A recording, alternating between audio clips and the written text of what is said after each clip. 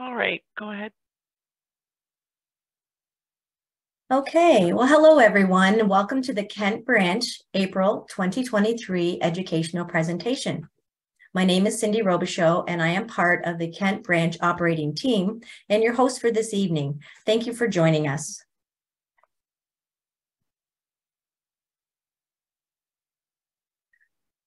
We do have a couple housekeeping items before we begin. Our presentations are recorded and available on our Kent Branch YouTube channel, which is open to everyone. Your microphones and cameras have been turned off, but we welcome your questions. If you hover your mouse near the bottom of the screen, you will see the bar with the chat icon. If you click on it, the chat box will open. Click on the little arrow beside the word everyone and choose the word questions or Angela. Here you can type your questions or message for us or the speaker, and Angela Churchill is monitoring the chat, so thank you, Angela. And before we begin tonight's presentation, Bob Daly, a member of the Lenape Nation and a Kent Branch member, offers a territory acknowledgement. Let me get the button.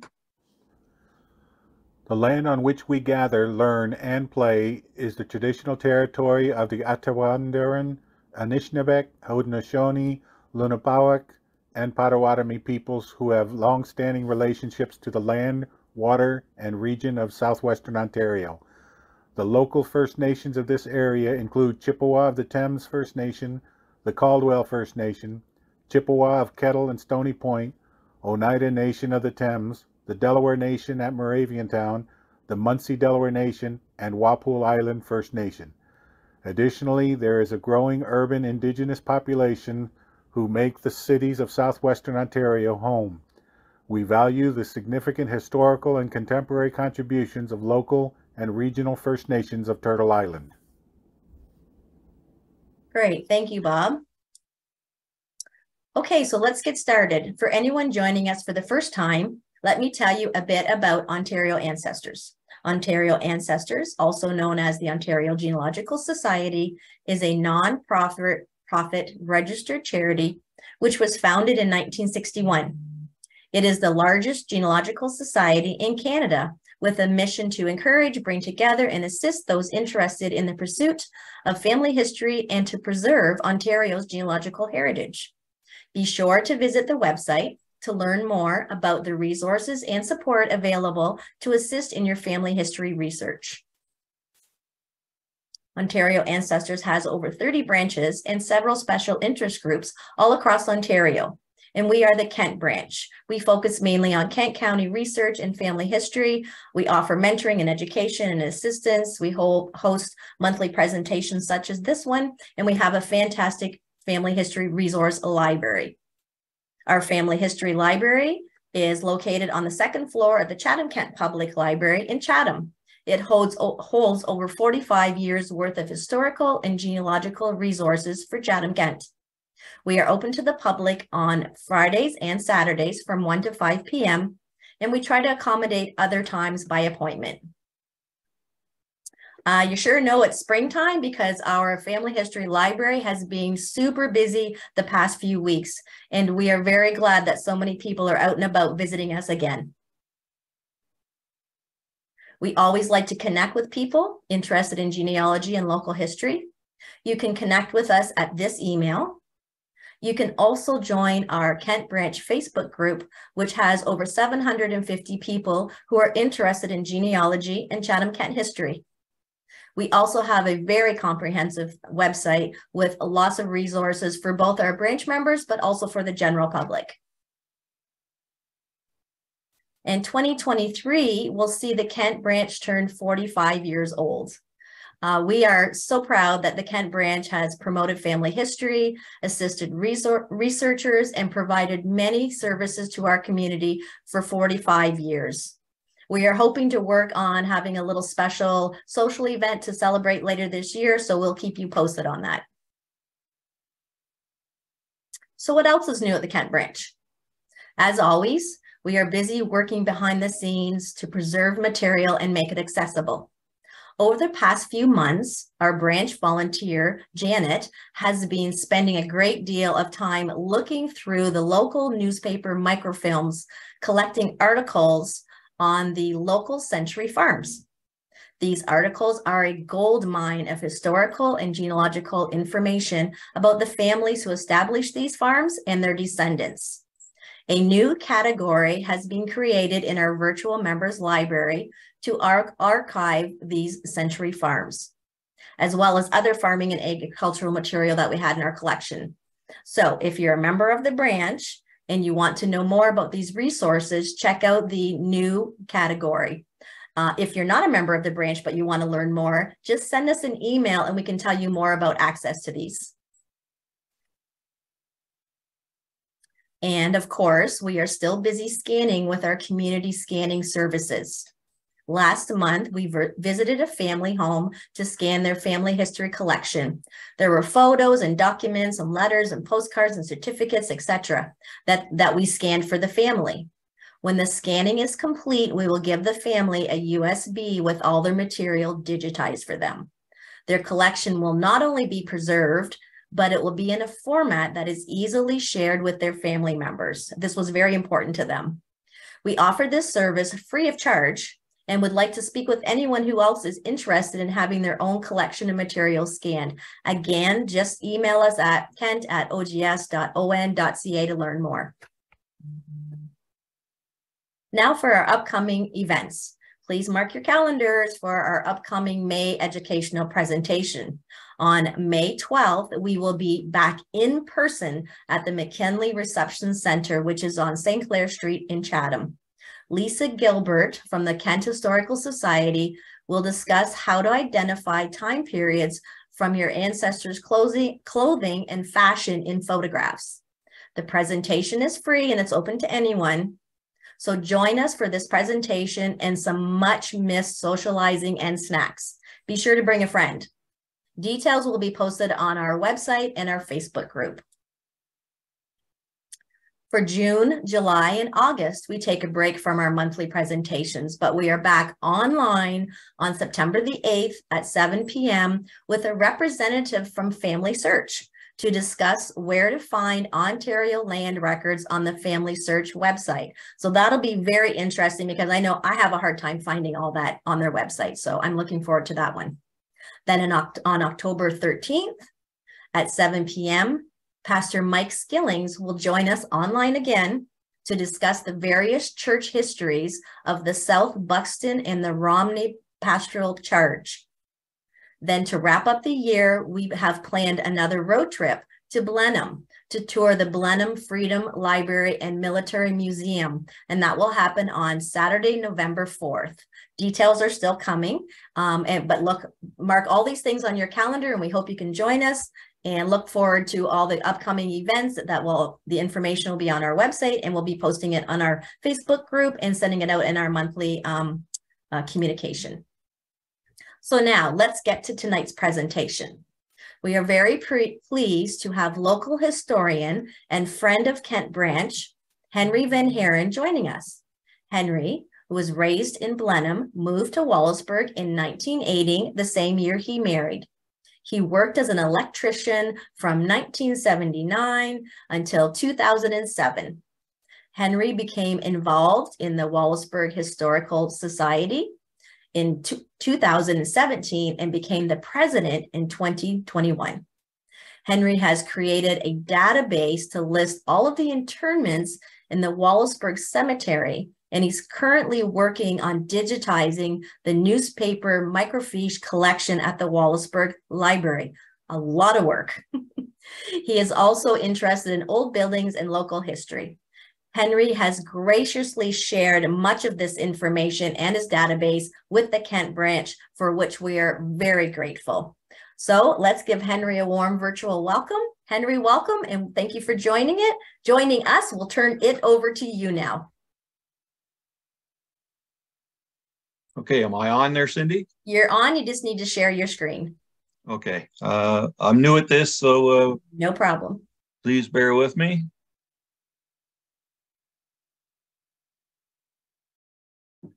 And there we go. There you go. Okay, well, thank you for allowing me to do this, Cindy. This is actually my first presentation, so I'm going to be a little jumpy with it. Hopefully, we'll get through this, and I'll have answered a lot of your questions about the Baldoon Settlement. If anybody has any questions, please feel free to jump in, as I will create little pauses here and there to find out if anybody has any questions.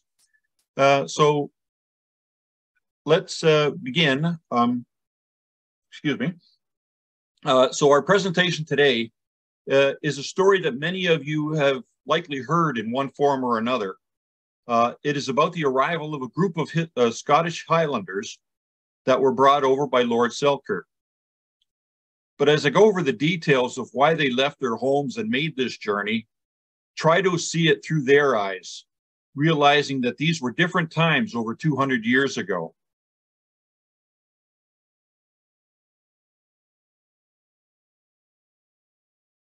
There were no cars or trains or cruise ships to get them from here to there. Travel across land was done by walking or by horseback or wagon. Information was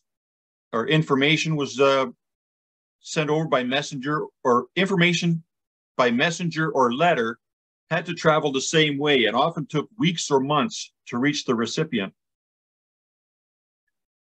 There was no such thing as phones or even telegraph at that time. Most farmers did not own their land in Scotland, but worked farms owned by the English crown or Scottish noblemen.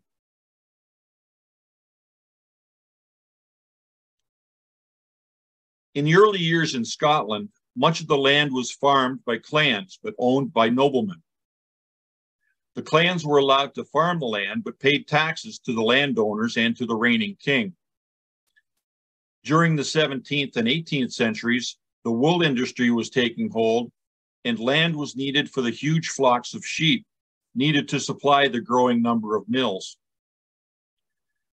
The king decided that the land could be more profitably used if the clans were told to leave. This way, the land could be used as pastures for the growing wool industry. New laws were introduced that banned the clan tartans and the teaching of the Gaelic culture and language. The Scottish clans were told that they must submit to English rule and would have to surrender their birthright. In other words, it was the English way or the highway.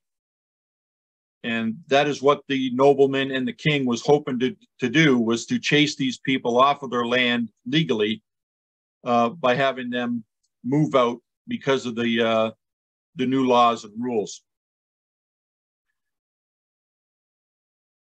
Where'd my mouse go? Excuse me, I'm just lost my mouse there for a minute. Okay, so this was unacceptable to most Scottish peoples, and they were eventually forced from their farms where they had lived and worked for many centuries. This time was known as the Highland clearances, and many Scottish families looked for better opportunities. A man named Thomas Douglas would present one of these opportunities to several Scottish families.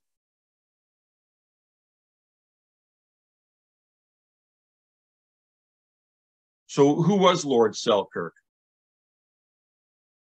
The man known as Lord Selkirk was Thomas Douglas. He was a Scottish philanthropist who sponsored immigrant settlements in Canada. He was born on June 20th, 1771, and was the seventh son of Dunbar Douglas, who was the fourth Earl of Selkirk, and his wife, Helen Hamilton. Thomas Douglas attended the Palgrave Academy in Suffolk for his early education and went on to University of Edinburgh to study to become a lawyer. It was during this time that the Highland clearances were taking place, and he noticed the plight of the poor Scottish crofters who were being displaced by their landlords. He wished to find a way to help these people find new lands to settle in the British colonies in North America. In 1799, after his father's death, he became the fifth Earl of Selkirk, When Thomas unexpectedly inherited the Selkirk title and estates, he used his new money and political connections to purchase lands in Canada where he could settle poor Scottish farmers and their families. Land was purchased in Belfast, Prince Edward Island, near Lake St. Clair in Upper Canada, and eventually in the Red River Valley in what is now Manitoba.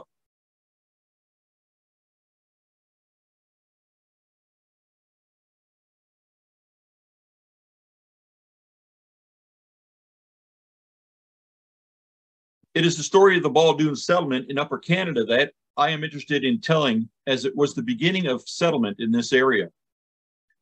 In 1803, Lord Selkirk was able to gather up 15 families from the Isle of Mull region in Scotland, willing to take the journey to his new settlement in Upper Canada. The journey was delayed for 1 year due to the Napoleonic Wars, which would have made the crossing more perilous. And as you can see, there's the map of the Isle of Mull, where most of these families were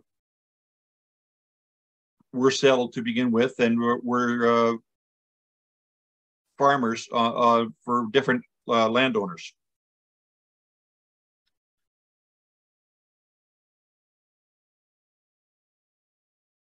And this here is a map of Scotland showing the different places where they had to travel to. The Isle of Mull on the top left corner, Kirkcudbright, which was Lord Selkirk's estate, down at the bottom of the page, and some of the other cities that they would have had to travel through in order to make this journey. So it is the story of the Baldoon Settlement, or pardon me, I think I skipped something here. Yeah. It is the story of the Baldoon Settlement in Upper Canada that I am interested in telling, as it was the beginning of the settlement in this area. And I think I've already mentioned that. Yes, pardon me. During this delay, the families worked on Selkirk's estate in Kirkcudbright, which as you see at the bottom of the page, until a ship could be readied for the trip in 1804. Keep in mind that these immigrants had very little to take with them. A few family heirlooms and some clothing and other necessities that could be carried in a trunk or two was all they had.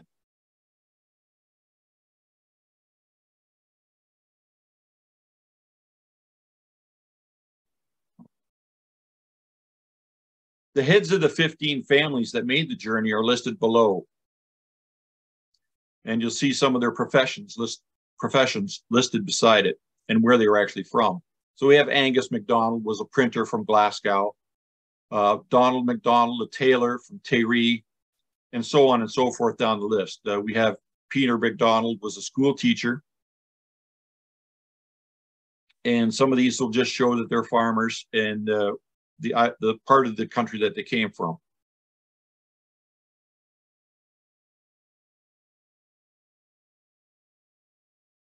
Now, the next two slides, this is a list that we have posted in the Baldoon Settlement section of the museum in Wallaceburg. And it shows the complete list of passenger names and ages as they were listed on that board. The oldest being 50 years old and the youngest at 3 months old.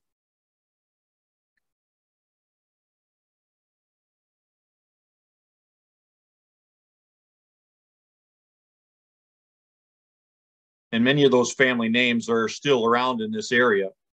And a lot of the streets and stuff are also listed.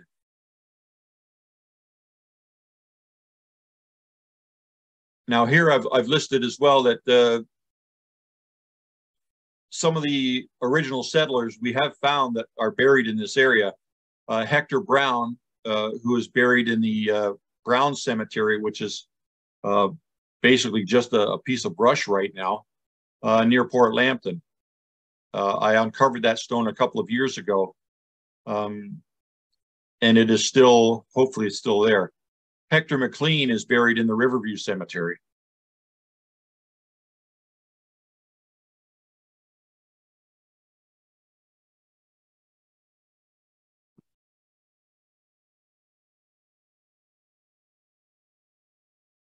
Okay, when travel conditions were finally favorable, the 15 families traveled from Kirkcaldy and then to Tobermory, Scotland, where they boarded the ship Uten of Greenock in May of 1804, and they set sail across the Atlantic Ocean.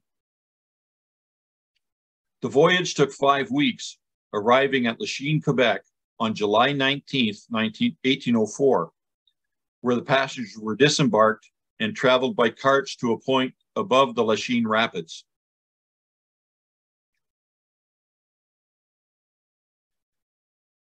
Now, as you can see, the Uten was not a very large ship, about 100 feet in length and about 18 feet wide. There's not much information found about its layout, size, or accommodations, but it was not likely set up with very many cabins, so families would have had to share a rather small space. Also consider that a 5-week journey with over 102 passengers, or men, women, and children, would require a good supply of provisions, as well as such as water and food and whatever the settlers had with them for cargo. The weather as well would have been unpredictable and could range from violent storms to calm seas with no wind to drive the sails. Seasickness and the possibility of other diseases were a constant worry and added to the misery on such a journey. This was certainly not a pleasant experience for many of these travelers.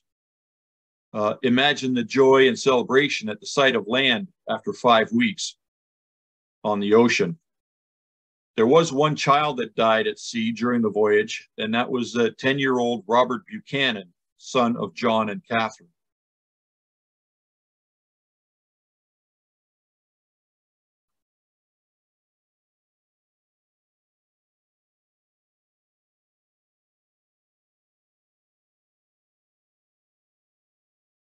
After arriving in Lachine, Quebec, they had to continue their journey. This was only about the halfway point for their trip. They were taken by carts to a point upriver to get by the rapids, where they would board long flat-bottom boats called bateaux for their journey to Kingston. And this slide shows a picture of what a bateau was like.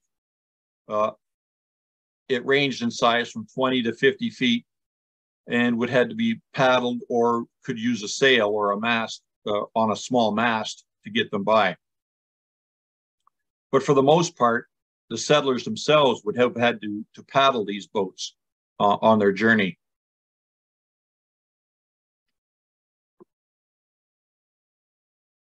In Kingston, they met with Lord Selkirk, Lionel Johnson and his family, and a large number of merino sheep. They were shipped over from New York. The settlers boarded a boat bound for Queenston on the Niagara River. Now, the boat they traveled on in this part was a fairly decent sailing ship, and the trip took about 3 days and was a fairly pleasant trip.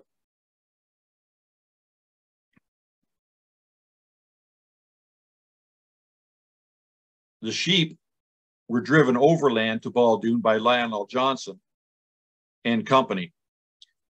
From Queenston, the party and all of their supplies were taken by land to a place above the Niagara Falls and once again boarded bateau to take them along the north shore of Lake Erie to Amherstburg.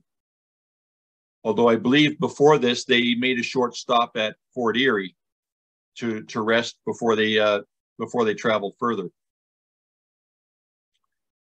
The final leg of the journey would be on open boats up the Detroit River and across Lake St. Clair to their destination of the Baldoon Farm on the Chanella cart, arriving on September 5th, 1804. Now, that was all stuff that was taken from different texts and books that I've gone through. But I want to think about how they actually traveled and how long it would have taken over many of these distances. At Lachine, Quebec, their voyage was only half over as they still had to travel up the St. Lawrence and through the Great Lakes. This was done, as I said, by bateaux, which were small open boats 25 to 50 feet in length, propelled by oars or sails to take them over the water. They would also need to travel by land in some places to get them past the rapids, both at Lachine, Quebec, and then at Niagara Falls. Now, how many bateaux were needed to carry 102 passengers and all of their cargo? Unfortunately, I could not find the answer to that question, but seeing the picture of a bateau, we can guess there were several. There's not much information available that describes their journey. So again, we have to imagine for ourselves how this was done and what the travelers had to endure. Records state that after disembarking at Lachine, they were loaded onto carts and carry them past the Lachine Rapids. Clearing the rough water, they would load onto bateau, carry them to Kingston. How long did this take? The distance of this part of the trip was about 275 kilometers. How far can you travel in a bateau each day? I looked up the average speed for a kayak is between 15 to 30 kilometers per day, depending on your experience. So assuming that they traveled about 20 kilometers a day, this would be a 2-week trip just to get them through that first stage. Naturally, they would have to stop overnight along the shore to rest and when there was bad weather.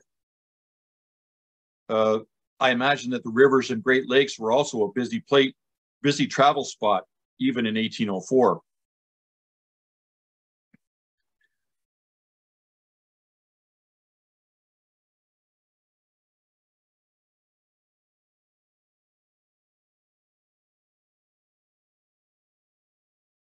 Okay, let me go to the next one here. There we go.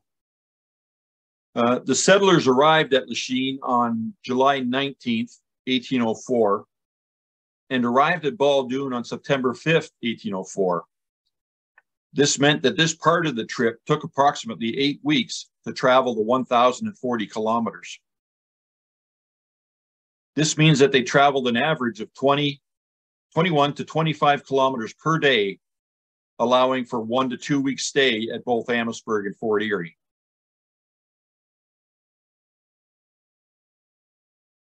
And as you can see on this old map that I have up here, Montreal and Lachine, Quebec, were up in this area here, and they would have had to travel down the St. Lawrence River to Kingston for their first leg of the journey. After that, they were on the sailing ship to take them from Kingston to Queenston, which is along the Niagara River. And from that point, they traveled by cart over to the upper part of Niagara Falls. And from what I've heard, they stayed at Fort Erie for a week or so. From there, traveling along the north shore of Lake Erie, they traveled around to Amherstburg by what is now Detroit, and they stayed there for about a week. After that, they traveled up to St. Clair in open boats and managed to get to the Baldoon Settlement, which is at the north end of Lake St. Clair on the Snai River.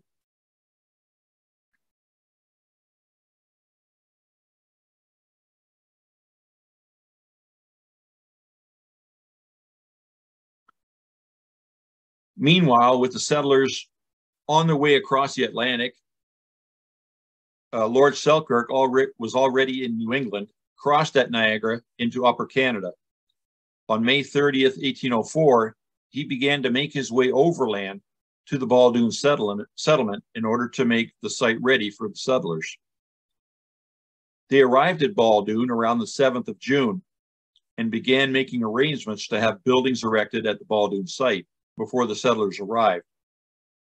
Lord Selkirk had Alexander MacDonald act as a farm manager for the site.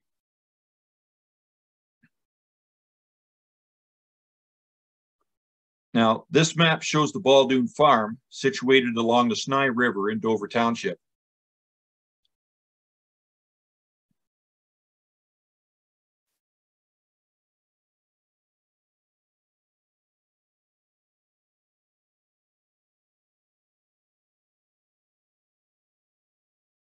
Okay, we'll stay with that one for a minute. Now, word was sent back to New York and Queenston to start driving the herds of sheep to Baldoon. Lord Selkirk also made arrangements to have 2 houses built, one for the workers that were on site and the other for Peter MacDonald, who was in charge of the settlers, as well as a barn for the animals. 14 small houses were to be built, but the barn was first priority. Lord Selkirk thought that the settlers would have had at least 2 months before the cold weather set in and could manage with temporary shelter. So he was hoping that the settlers themselves would have been able to build their own houses when they arrived at the site.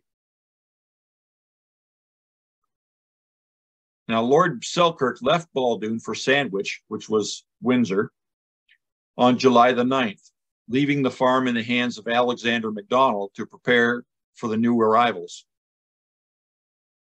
Selkirk remained in Sandwich until July 27th, where he got estimates to construct several buildings at Baldoon, including a mill and a distillery.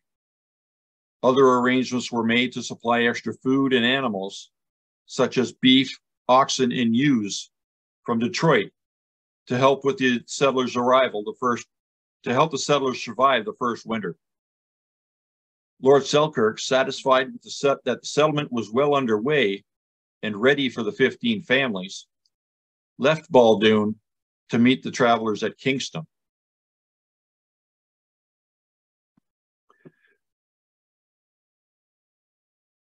Now, the 15 families, they arrived at Baldoon on September the 5th, 1804. The land they had left behind in Scotland were rolling rocky hills and meager soil of the Scottish Highlands. Their new home was flat open meadows and rich fertile soil. There was an abundance of trees and forests throughout the area, and a lot of game and fish that they could survive on. Although much of the settlement was on low-lying marshy land, it was thought with proper drainage, it could become excellent farmland.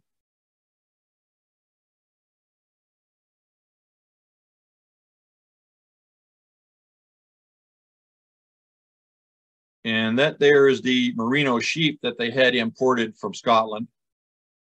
I believe the first bunch that they brought over was about 5,000 sheep to bring overland from New York, over Niagara Falls, and overland to the Baldoon Settlement.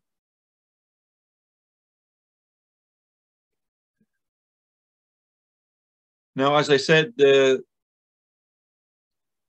Baldoon Settlement was mostly swampy land,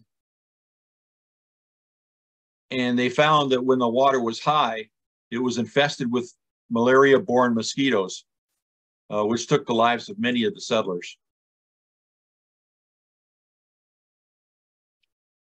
Now,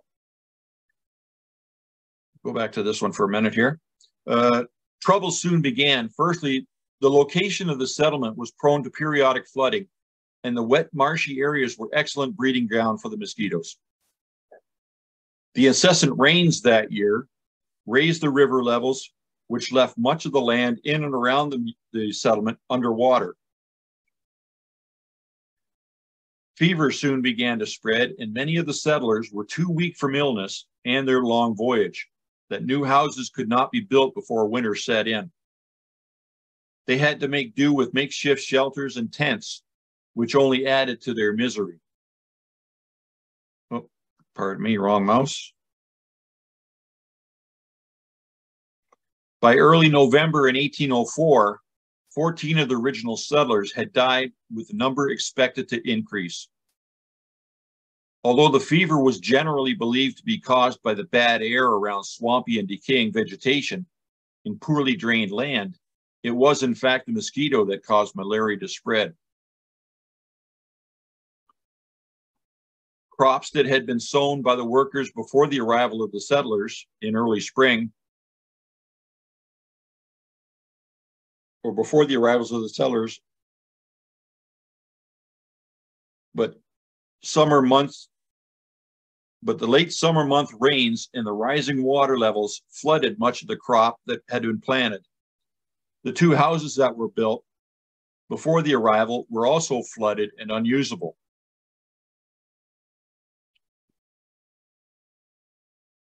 Another problem that plagued the settlement were Selkirk's choice of Alexander MacDonald as farm manager. Mr. MacDonald spent little time at Baldoon and was away to York, Toronto, much of the time seeking higher office. He did report to Selkirk about the poor conditions at the settlement and that higher ground should be sought.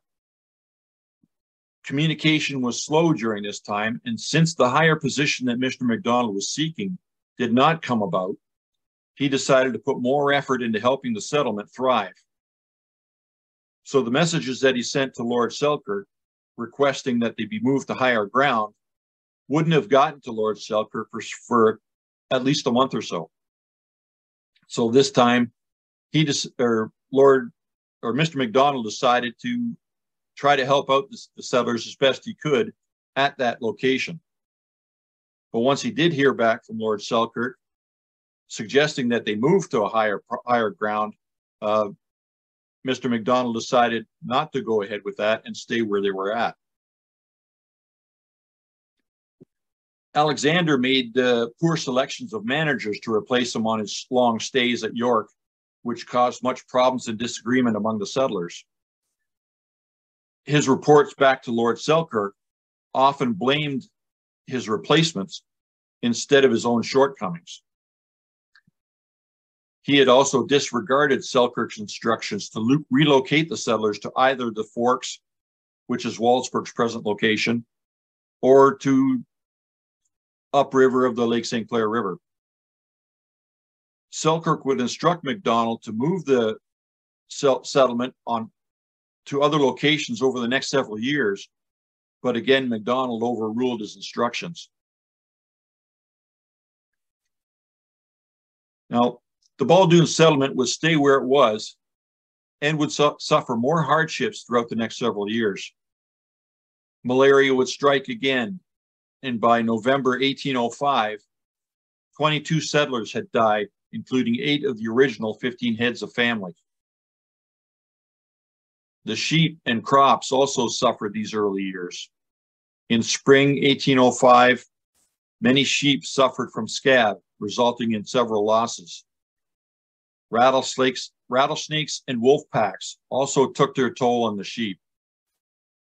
Crops failed in 1804 due to extremely wet conditions, and again in 1805, but due to drought. So it seems that even Mother Nature was not on their side.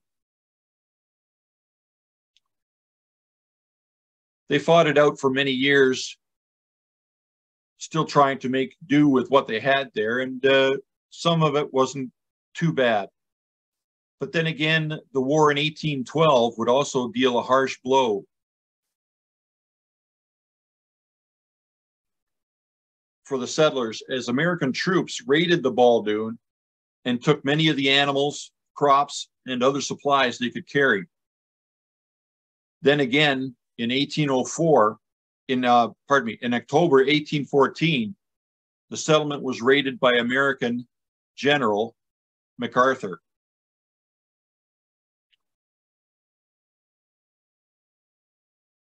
After all the hardships, a lot of the settlers eventually moved on to different locations. And then on September 18th, 1818, Lord Selkirk finally sold the farm for about $2,225 to John McNabb. And as I said, most of the original settlers had already moved to higher ground at the Forks or at other nearby locations.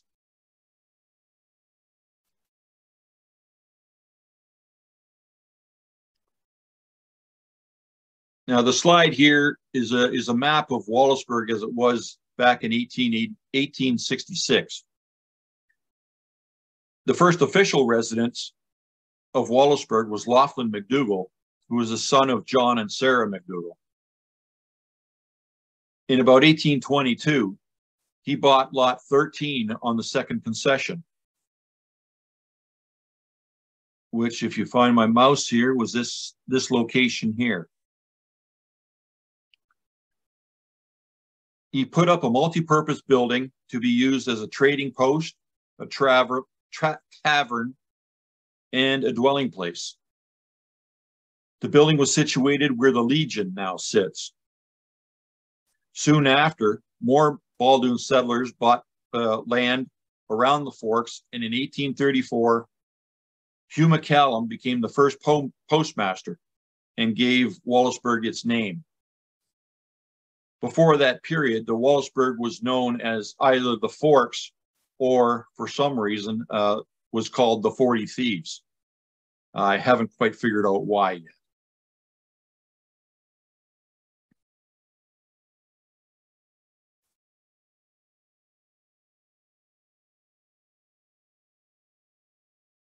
Now, the Baldoon Settlement was considered a failure at the time, but many of the settlers that were left eventually came to the Forks to start the foundations of what would be Wallaceburg. The Baldoon name survives throughout town, as does several of the original family names.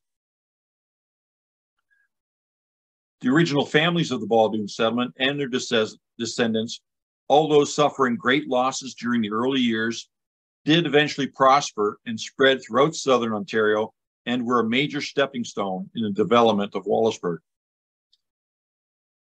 And as you can see, the Wallaceburg name, or the Baldoon name, and some of the settlers and Selkirk himself are listed on several of the streets and buildings around town.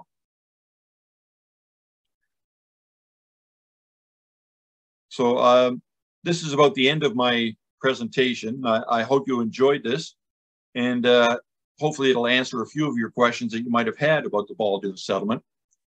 And we're able to think of what it was like 220 years ago in this area.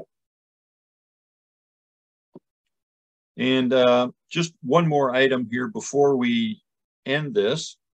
I did find recently a document, a letter that I believe was written by Lord Selkirk, talking about what was needed for the Baldoon Settlement before the settlers arrived. And I'm just going to bring a part of that up.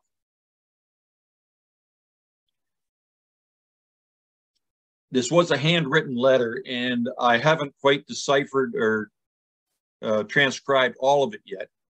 But some of the items that they talk about here are the sheep, which were supposed to be a staple article, for which the first line there stating sheep are to be considered as the staple article on which the profit of the farm will be chiefly dependent, may be extended more than any other article of cultivation, and will pay better. So he is talking a lot about making a profit on whatever he does on this farm. And he's got some expenses and profits of what he thought could be done with the farm itself.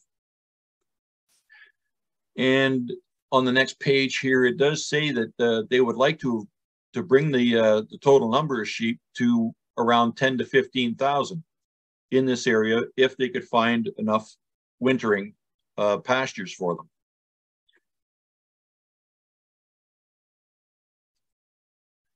And this letter goes on. I'm not sure exactly who the letter was supposedly sent to, but it does describe what they had hoped to do with the water problem, digging ditches, bringing in cattle, and what crops would be grown.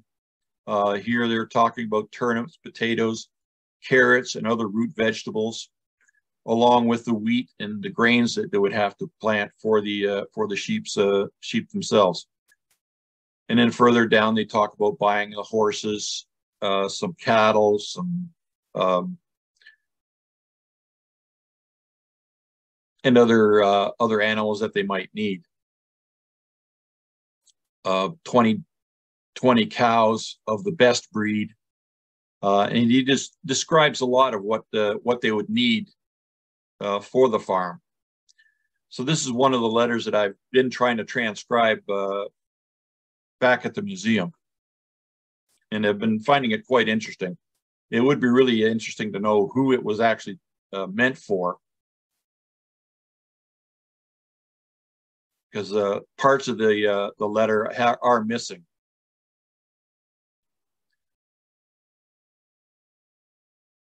So I hope you enjoyed what I've had here tonight. I know I have a really good time looking through all of the information and trying to make heads or tails of what they've got. And I hope you have as big an interest in the Baldoon Settlement as I do. So thank you very much. And I will turn this back over to Cindy, unless somebody else has any questions that they'd like to bring up. We'll try to answer as much as I can, although I'm still researching a lot of what we have at the museum. So Henry, I don't know if I missed your first sentence about this letter. Was there a date on the letter? No, there was no actual date. Okay. But from what I've read, it sounds like it was from before the arrival of the settlers. And is this letter something that's available for people to view at the museum, or is it like put away archived? It is something that we can review at the museum. I have both the original letter scanned and the transcription of what I can read of it listed with it as well. Okay. Angela, are there any questions? Just a couple. You had a couple of maps up of the old Baldoon Settlement and one later from Wallaceburg. Are they available somewhere? Where did you pull them from? The map that I have up here, it's listed in several of our books that we do have at the museum, and we do have them also scanned and on our computer at the museum for people to come out and look at. If they're doing research projects on the Baldoon Settlement, we can show them where these are all at. We are in the process of trying to digitize as much as we can, and we'll have to try to organize and catalog it a little bit better so that they're easy to find. But yeah, some of these maps I have pulled up off the computer, like this one here. It was just an old map that I dug up off of the internet. And I don't know if these ones here I also took off the internet to add to my slideshow. But yeah, some of these we do have at the museum, and if you're interested in coming out sometime to do a little bit of research, we'd be more than happy to help you out. Awesome. Now you had a poster of the original settlers at the Baldoon Settlement, the list of names. Do you have any further family history on each of these families included somewhere? Yes, we do have some of the information, and we are trying to add to that. We do have some of the family histories, genealogies from some of these families going forward, probably a good 100 or 200 years to almost the present. So some of these I've been going through and trying to figure out what happened to most of them, who was actually buried at the Baldoon site, and if they where the other ones ended up. I know some were up along Fort Lambton, where the Baldoon mystery took place. They were actually original Baldoon settlers that ended up in Port Lambton at the time.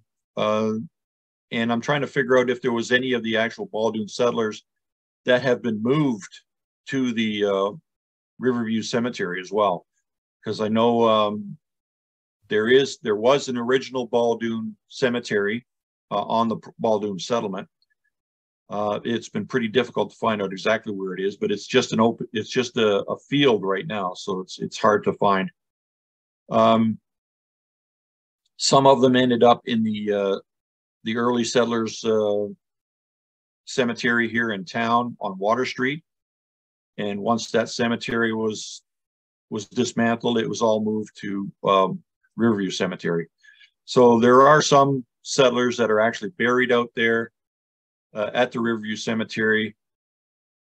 But I think a lot of the originals would have been buried at the Baldoon Settlement and are just an open field. Now, would Lord Selkirk have taken on all the costs for everything, like the ships across, all the food, everything for all the settlers, the whole trip? Yes, he would have paid for all of that, hoping to make it back from the farms that he, from the settlements that he had initiated. The one in Baldoon actually didn't turn out very well. The Red River Valley in Alberta, I think it did a little bit better, although there was a lot of problems with the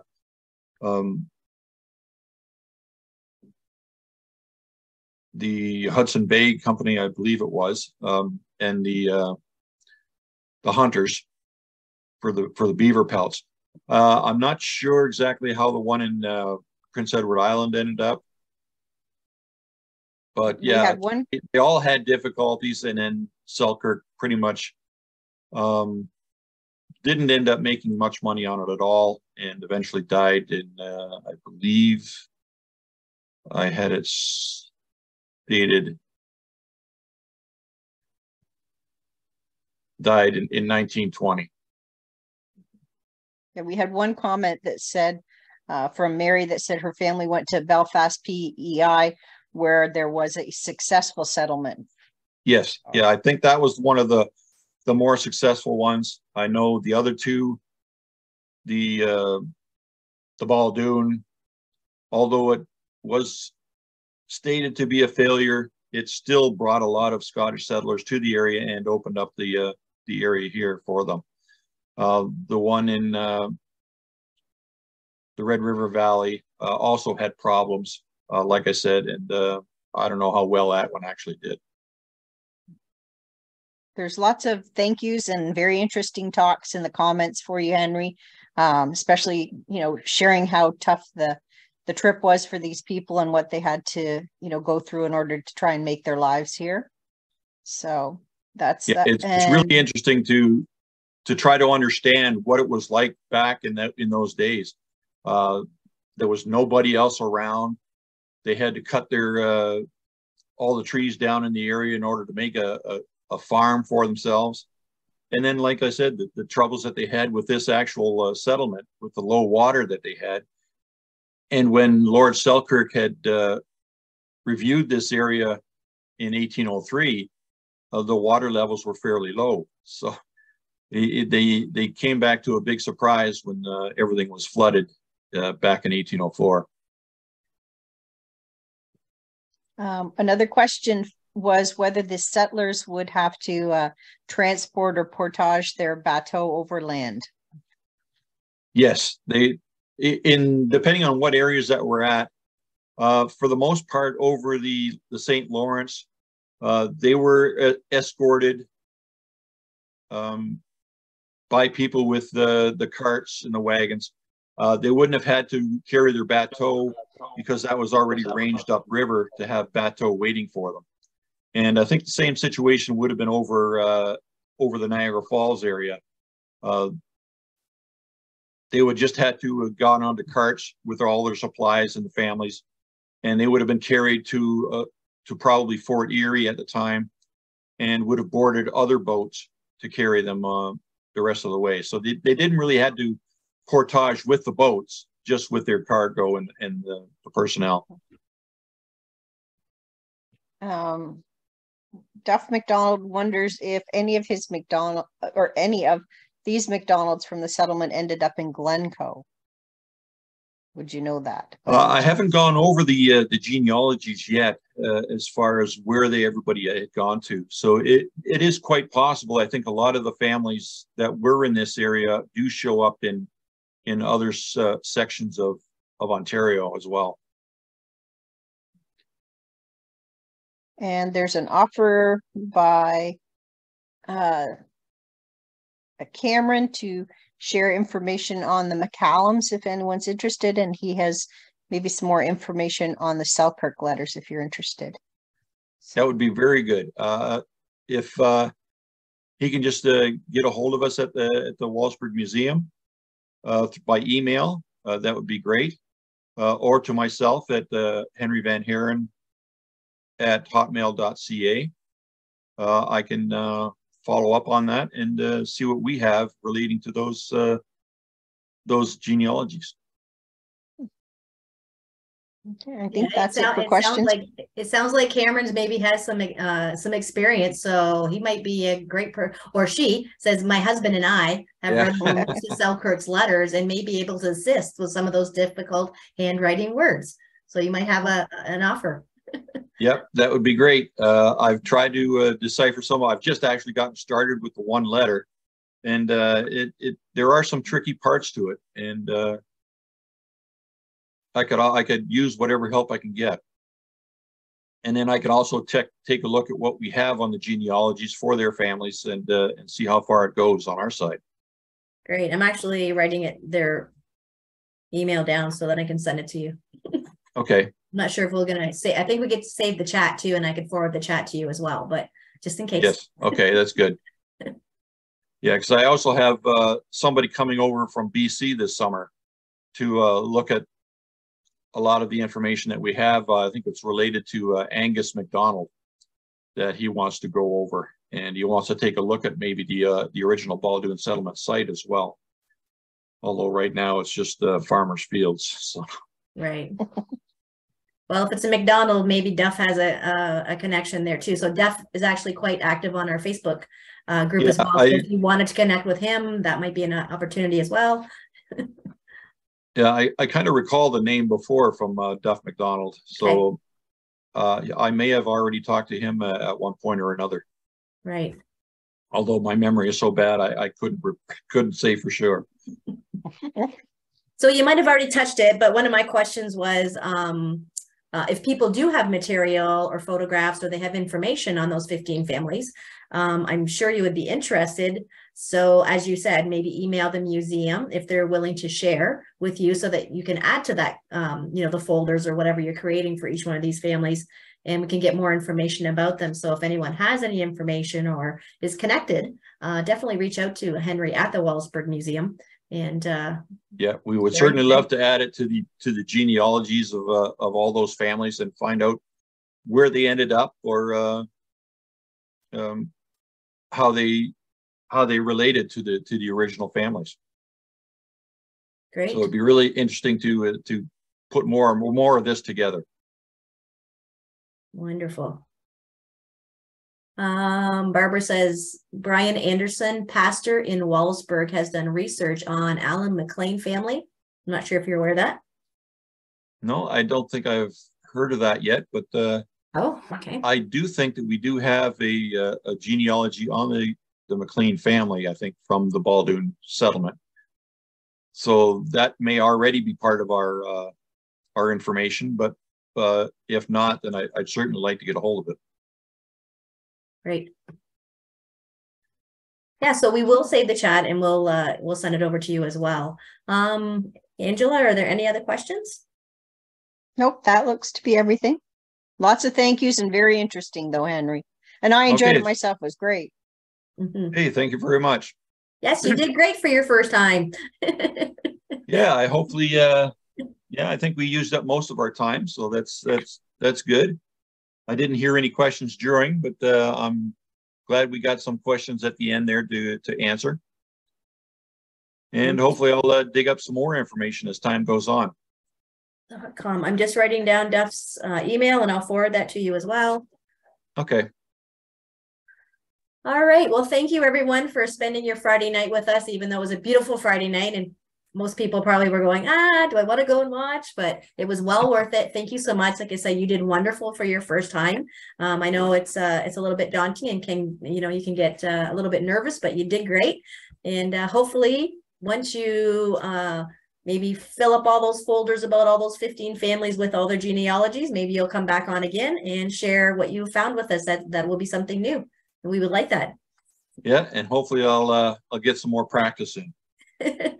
Absolutely. So everyone, thank you so much for joining us. And if you're able and you're near Chatham in May, please join us for our in-person presentation. So we'll say goodnight to everyone. Thank you for joining. Thanks, Colleen, for starting the meeting, and Angela for monitoring the chat. So good night, everyone, and have a great weekend. Before we disappear, Cindy, yeah. could I mention too, we are having a couple of events at the Walsburg Museum, and one of them will be the Baldoon Days, which will also be a little bit of a history lesson about the Baldoon Settlement area, and that'll be September the 16th. Great. So if anybody's interested in joining us that day, we'd appreciate it. Okay, so that information's on the website as well? Yes, will be on the website as well, yes. Okay, perfect. So if they didn't catch all that, then you can do that. So thanks again, everyone, and have a great night. Enjoy your weekend. Good night. Okay, good night.